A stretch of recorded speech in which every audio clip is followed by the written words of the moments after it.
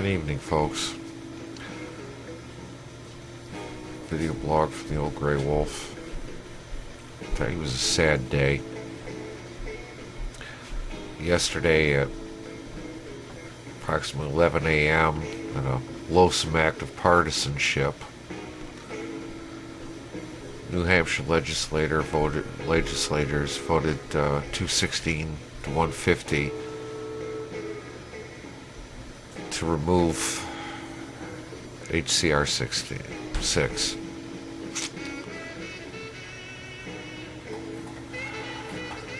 They're worried about not getting government money. They're sucking off the government's tit. As I said, Lynch has no spine, and now he's surrounded by people with no spine.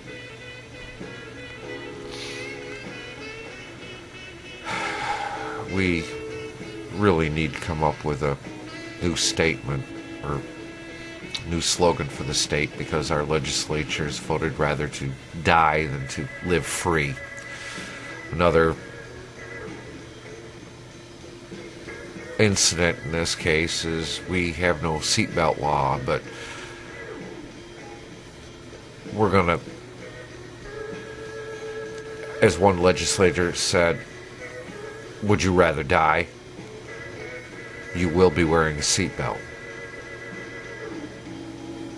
Again, it's all due to taxpayer money. They'll get $3 million from the government just for enforcing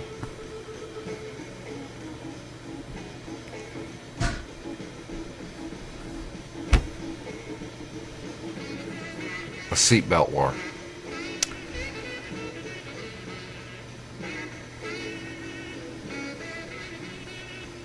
Watch it, motorcyclists. This is the last state in the union where there's no seatbelt law or no helmet law. But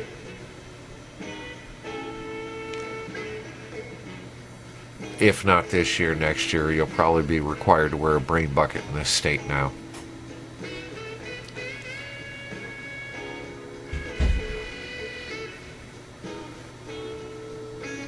This state is becoming more and more and more like Massachusetts every day.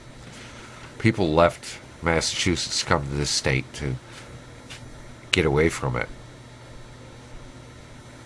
And now they're turning our state into Massachusetts. Seems we should call this Newachusetts or Massa Hampshire. We definitely need a new state slogan, because live free or die just doesn't fit anymore.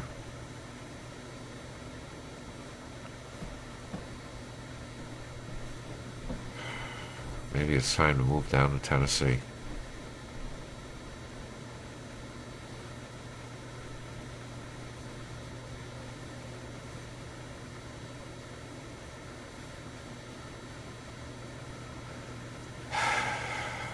It's a sad, sad day in New Hampshire.